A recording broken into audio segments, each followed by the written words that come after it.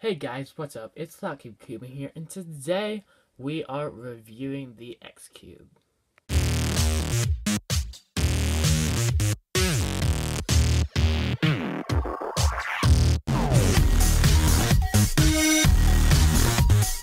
As you look at it right away, this cube is called the X Cube, hence because of the shape of an X. So yeah, basically it's kind of like the 3x3x5, except they add a few more sides. But this cube does shapeshift, and the stickers are fairly nice. The color scheme looks nice, and as you can see, basically, it's not like you would kind of think where it'd be like orange, orange, orange, and like like that.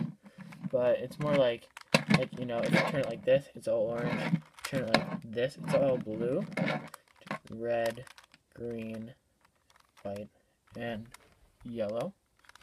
So yeah, this checkerboard looks pretty cool in my opinion. Plus, I also like to turn it like this because I've never got to turn a cube like this before.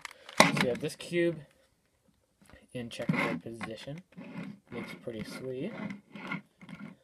Especially if you have it like that. Nice little angle like that. Just gonna put it back.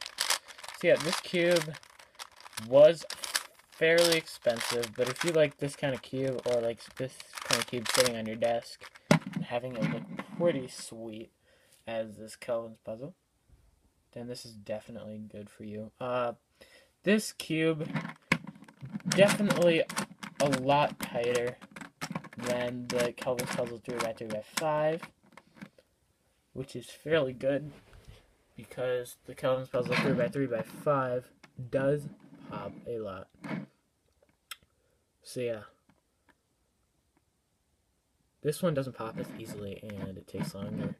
But yeah, if you guys, I'm just saying, it's a pretty good cube. So yeah, now we'll get on to shapeshifting.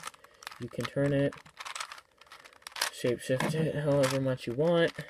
I haven't got too much into shapeshifting it yet.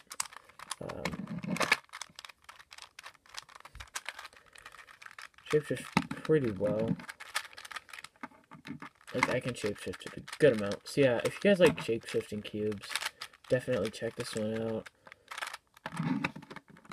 It's pretty awesome, and the box is pretty cool too. So yeah, if you guys want to check this out, just maybe you could go onto like a website and try to find it because they're pretty common on most websites. So yeah, if you guys like this video, please comment, like, subscribe.